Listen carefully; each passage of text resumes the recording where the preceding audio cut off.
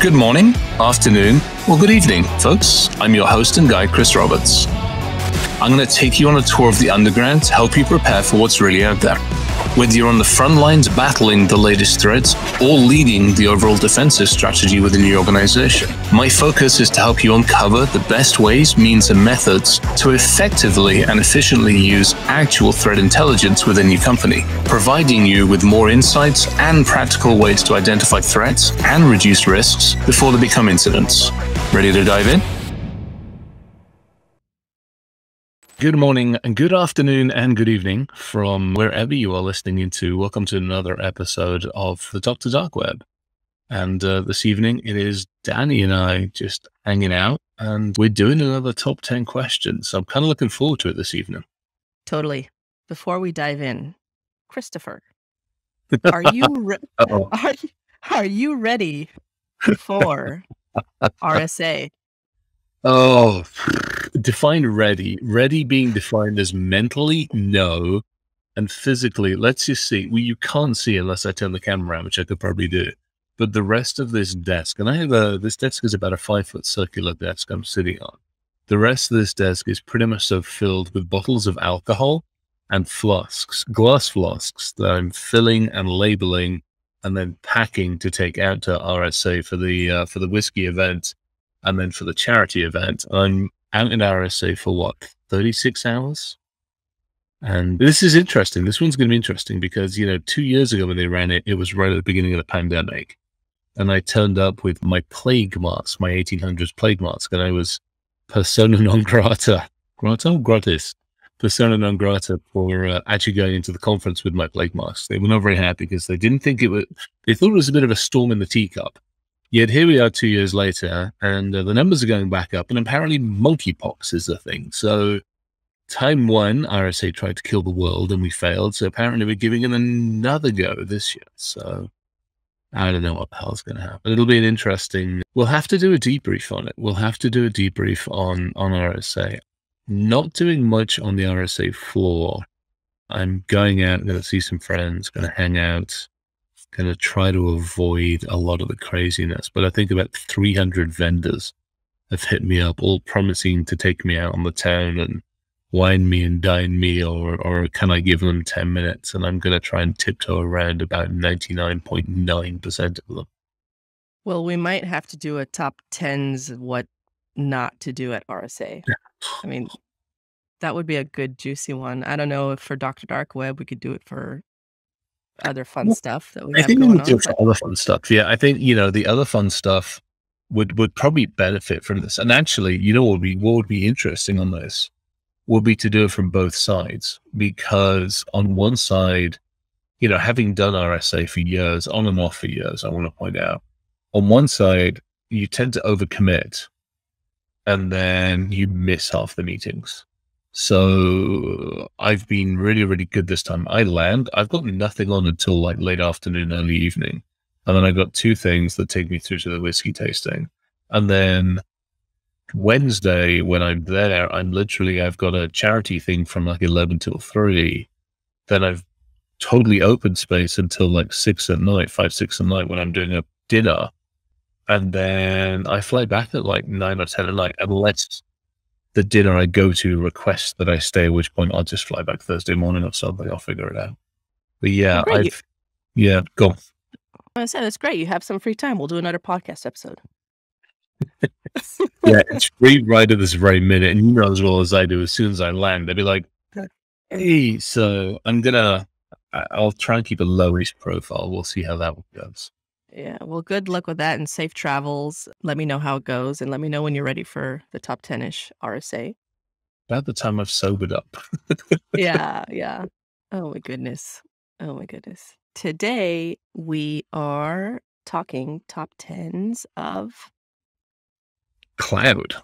We are talking about all of your clouds, your cumulus, your Sirius, your Sirio-cumulus, we're going clouds. We're going clouds today. We're going to have a little bit of fun with clouds. I kind of looking forward to it because I remember years ago, and we're going back 10 years, when like the early days of like Cloud Security Alliance and a bunch of the other stuff. I remember sitting down giving a number of lectures on the perils of going to the cloud.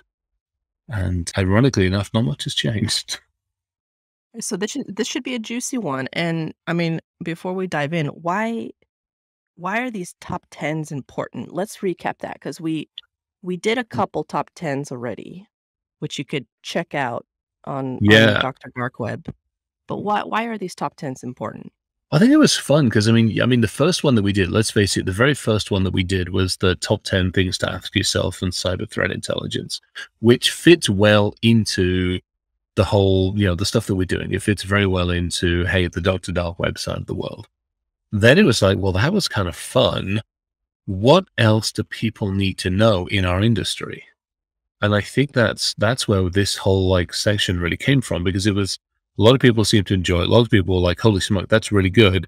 But what if I do this? Or what if I do this? So the next one, which is like one of my pet peeves, is the whole artificial intelligence and machine language. It's like, hey, when you're going to talk to a vendor or a supplier, or when you're going to consider it yourself, let's talk about the things you need to think about this one. Obviously, this one we're in cloud because half the planet's rushed to the cloud and thrown all their junk up into it and is now trying to figure out how to deal with it. And the other half of the population of the world are like, do I want to deal with this? And how do I deal with it? So, and you look at what we've got coming up. We've got managed service, MSP and MSSP stuff. We have endpoint coming up. We've got how to get into the industry. That one I'm really looking forward to. We might actually have to collaborate with somebody on that one, but like, how do you get into the industry? Somebody suggested top 10 ways to grow a beard. So I'm going to kind of put that one in, but I'm going to level the playing field and somehow or other, and I've got to figure out how the hell to do this. I'm also going to be top 10 ways to build yourself a beard. So we're going to have a little bit of grow one. And if you're not of the right YXYZ chromosome shenanigans, here's ways you can build the darn thing. So we're going to have some. I think part of the logic is it comes down to fundamentally why we're also doing the Dr. Dark Web. It's to give back information. You and I and a lot of others in this industry have been creeping around for a long time in this industry. So it's like, okay, how do we give back? How do we help people understand how to approach things? So that's a lot of it. Yep. Awesome. All right, let's dig in.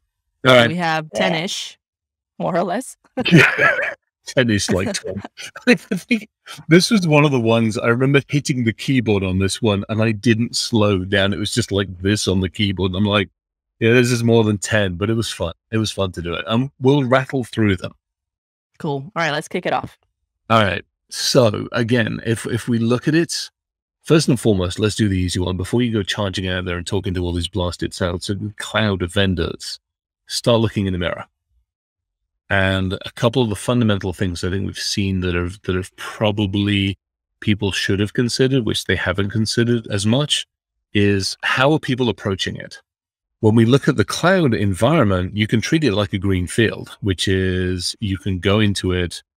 Most of us have got terrestrial networks. So we've got stuff that's brick and mortar, and we've got stuff in certain places. And unfortunately, what we saw in the cloud was people just threw everything into the cloud and went, yeah, it'll be fine. Well, obviously it wasn't. Well, the preference is to take that step back and look at it and go, how are we going to approach this?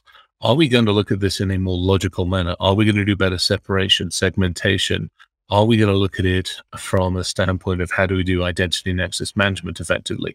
Because so many of these cloud providers have had to cotton on to the fact that so many people don't understand this, that you've got a crazy amount of built-in services.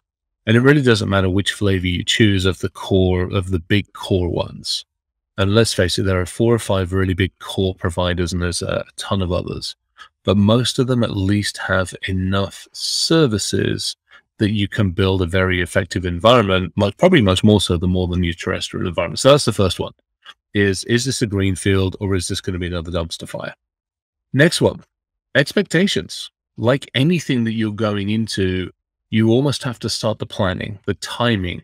Why are you doing it? What is the business case for it? What are the use cases for it? What's the longevity? Because again, the cloud is another technology. It's another environment that we're going to. So are you putting a 12, 24, 36, 48 month plan in place for migration?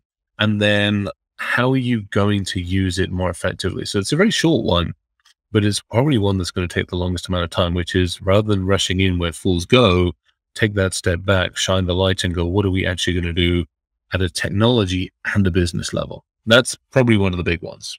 How is this going to be used? What's the effectiveness? Again, partly back to the business case, but now you're digging into it. Are we going to enclave environments? In other words, are we going to say, hey, production environment is over here and development environment is over here, and never shall the two meet or talk to each other? And then how effective are you going to do that from a workflow and a management perspective? How well is technology? And, talking to the folks a couple of days ago inside Boom, we were having a conversation about effective uses of areas of the cloud. And it was really good because it wasn't just IT and InfoSec. It was IT, InfoSec, engineering, design, software, manufacturing, all talking effectively together. So I think that's one of the big ones is, it really is, it behooves us as technologists to sit down with the business and go, hey, this is what we're thinking of doing. This is how we're thinking to use it. Does this fit your use cases? Not ours, but yours. Break the darn thing. Let's talk about governance. We, for the most part, all have to adhere to some types of compliance, governance, regulatory, whatever it might be. If you're going to go charging into the cloud environment with all your flipping data, you sure as heck better make sure that that environment is able to effectively support the governance and compliance that you need. Obviously, security should always go along with that. And that is one of those conversations. But really, as you start looking at it, you have to turn around and say, hey, not only does it do on the governance side, is it on the business side, the policies, does it help us with the end goals on that one? And then along with that, and that's where it gets really interesting, because again, we all like our bastions, we've all got our environments, we all have our ways of doing things. Those don't always translate to an effective cloud architecture. So how willing and how open to change are you? This is still looking in the mirror. How open to change are you going to be as you start to look at how the cloud gets implemented and integrated?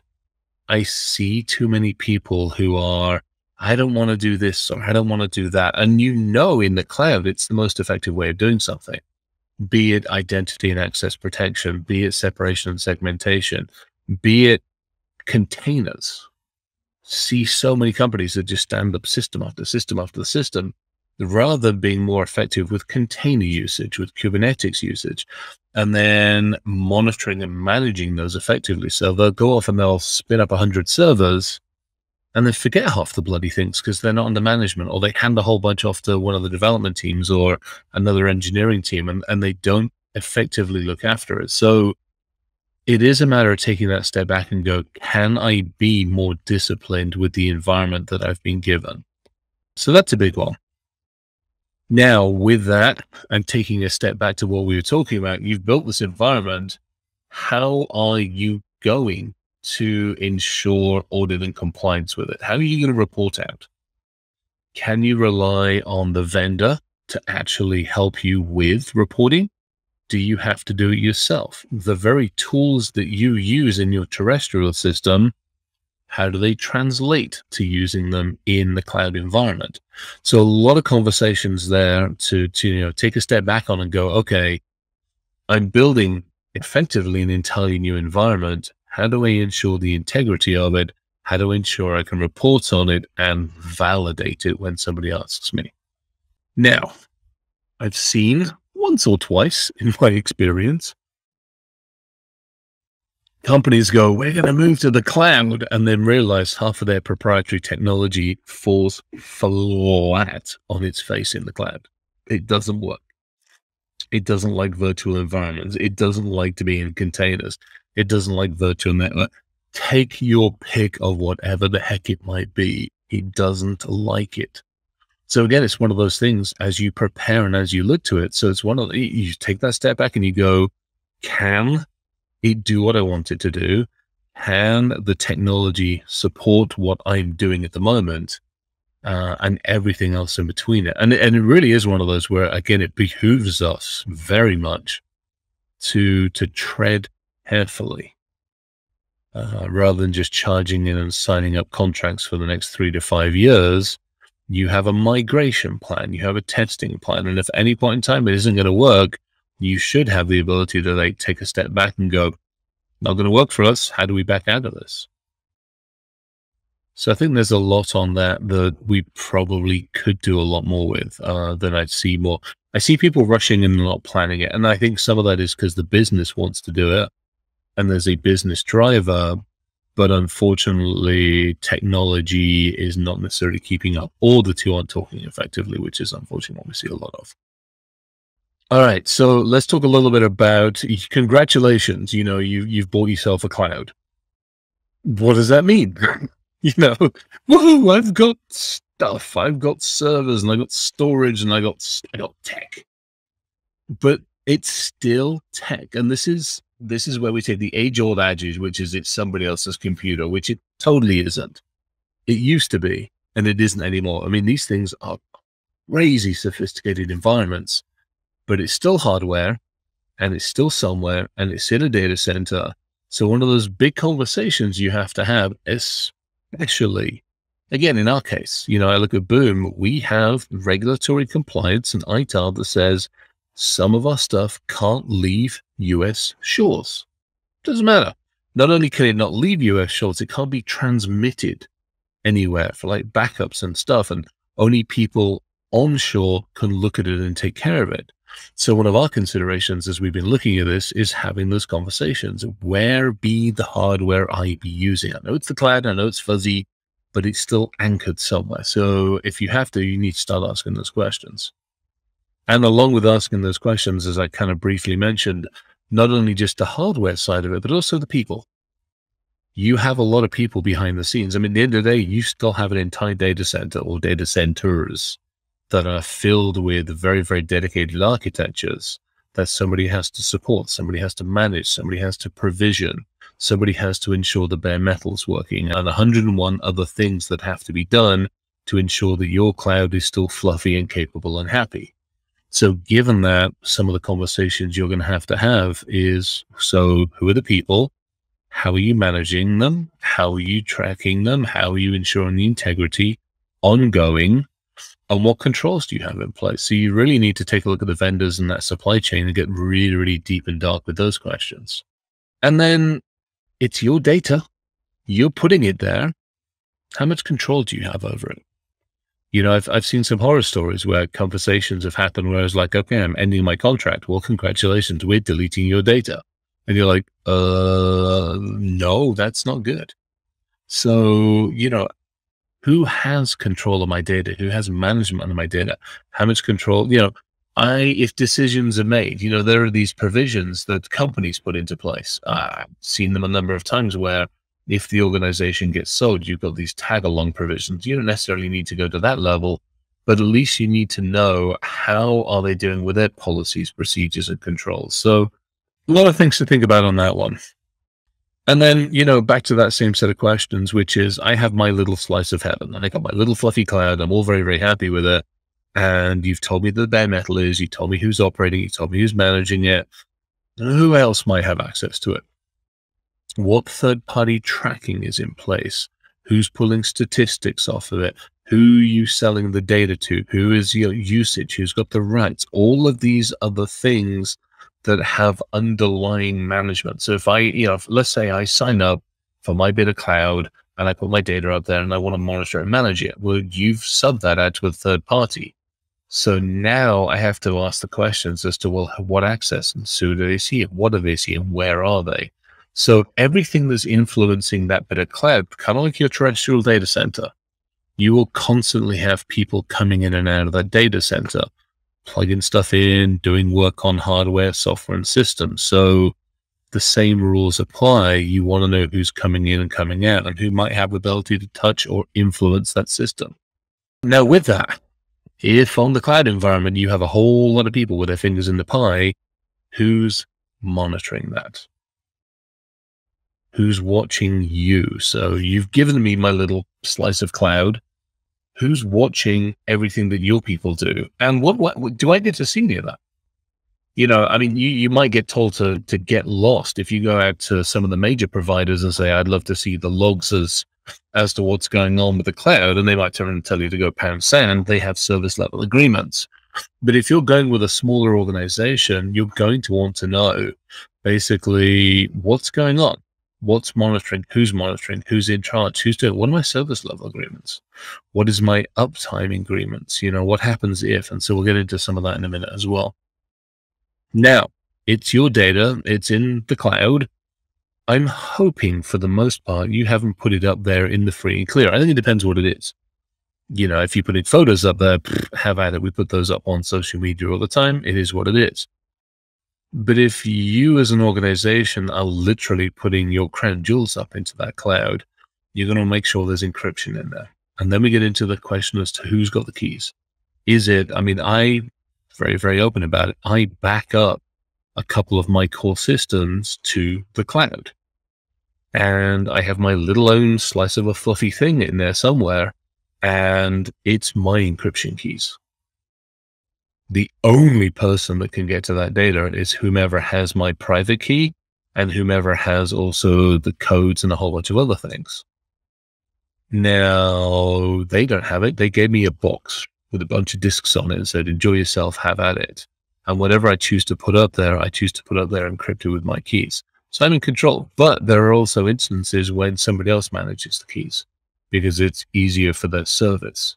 If that's the case, what are they doing with the keys? How are the keys generated? Who has access? All these other conversations that you would typically have if you physically hand your house key or the key to the safe at the bank over to somebody else. You kind of want to ask a few questions if you're going to do that.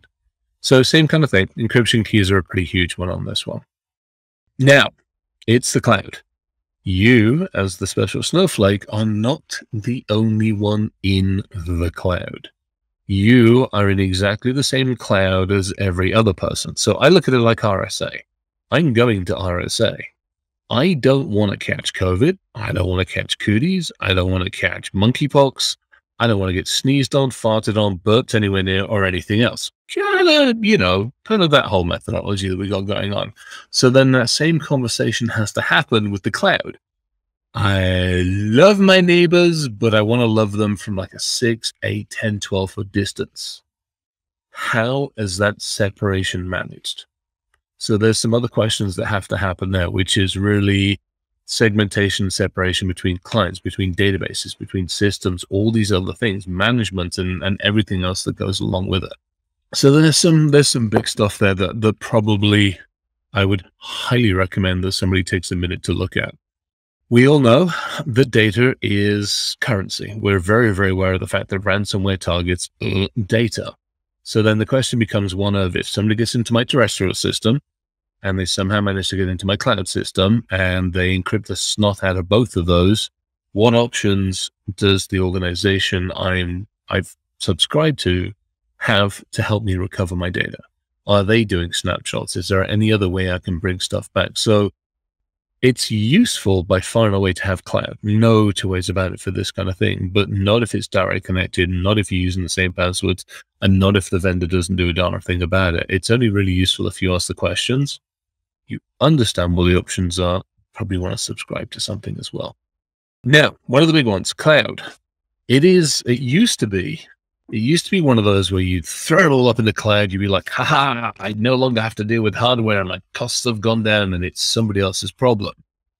That fell flat on its face really, really quickly because the cloud provider was like, you just handed me a crock of smelly stuff and I don't want it and it's nasty. And they very quickly went, you can have some of this back. It ain't pretty. And we got into this whole shared responsibility discussion. And for the last several years, as you look at cloud environments and as you look at these, we start talking about shared responsibilities. It isn't all my thing, DNS being a perfect example, who manage it, who's watching it, who's doing something with it. And the same thing with the provisioning and all these other conversations that have to happen. But one of the conversations you need to have with the cloud provider, especially again, if you're putting your company up there, is really how are we dealing with those shared responsibilities? Who manages them? What happens when something goes wrong? Whose responsibility? Who's got the SLA? Who's dealing with the communications? Because the last thing you need is finger pointing. Finger pointing doesn't solve a darn thing. It's really good for lawyers. They make a lot of money off of it, and nobody else wins. So you got to figure out who's going to do what. Or if you can't figure it all out, because let's face it, you can't, is what are the lines of communication and escalation? Now, with that, let's talk about uptime, distribution, redundancy, stability, and all those other things. Way back when we were really starting to look at cloud heavily, there were a lot of companies offering it, and not all of them survived the last several years.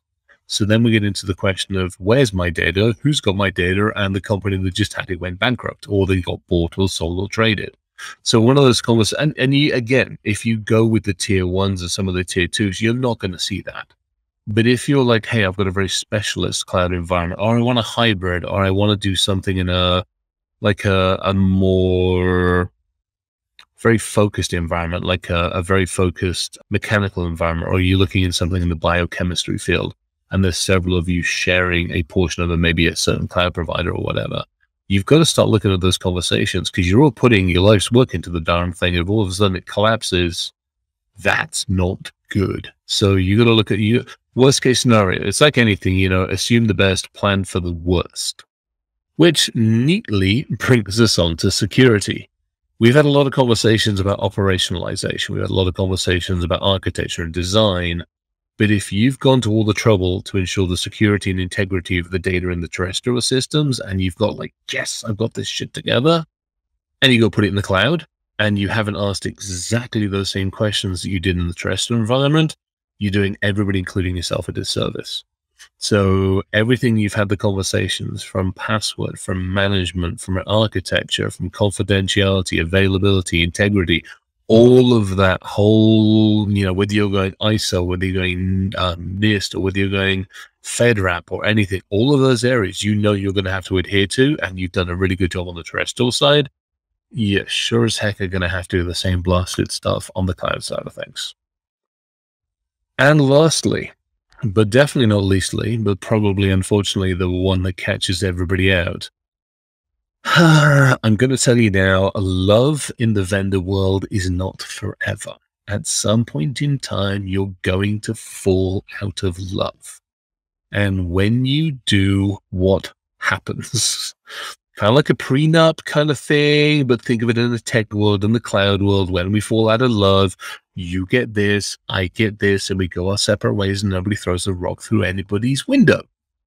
Those are the conversations you need to have now, not when you are 3 months into negotiating with the next cloud vendor. You've not spoken to your current cloud vendor for 6 months because they've annoyed the hell out of you, and you're about ready to pull the plug. That is not the time to have those conversations.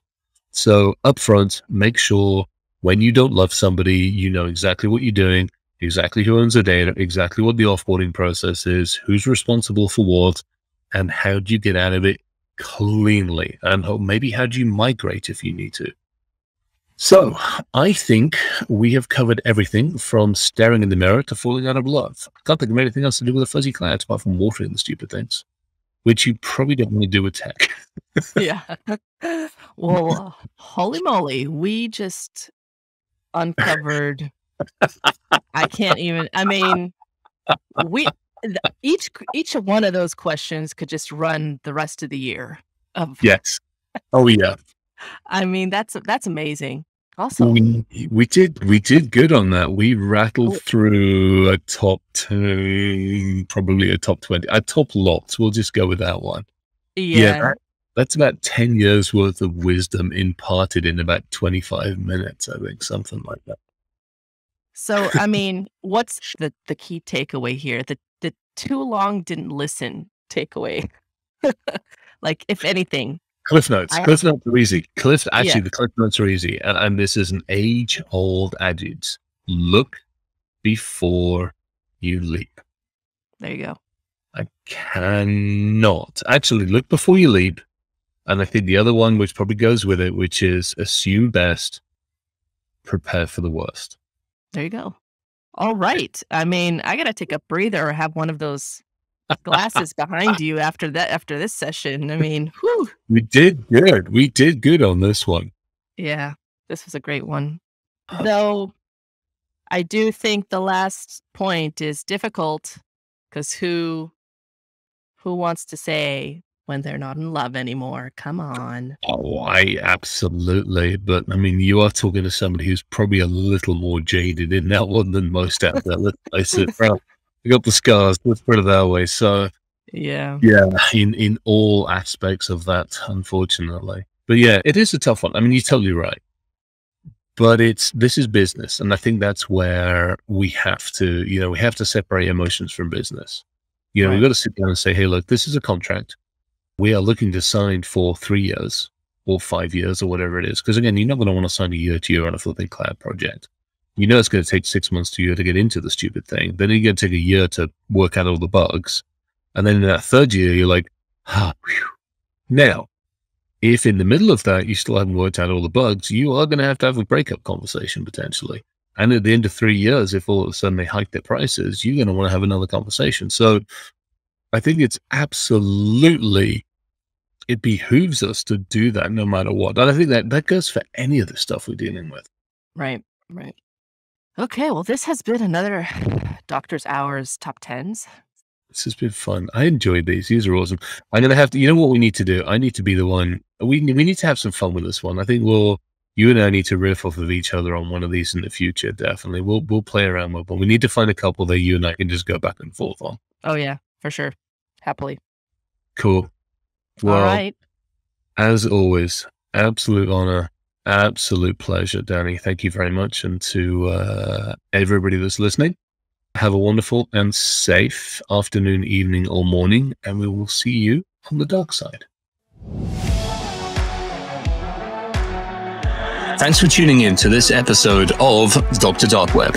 This show is brought to you by Cyber6Girl, the threat intelligence company. If you would like to learn more, please feel free to follow or subscribe to Dr. Dark Web on your favorite podcast streamer.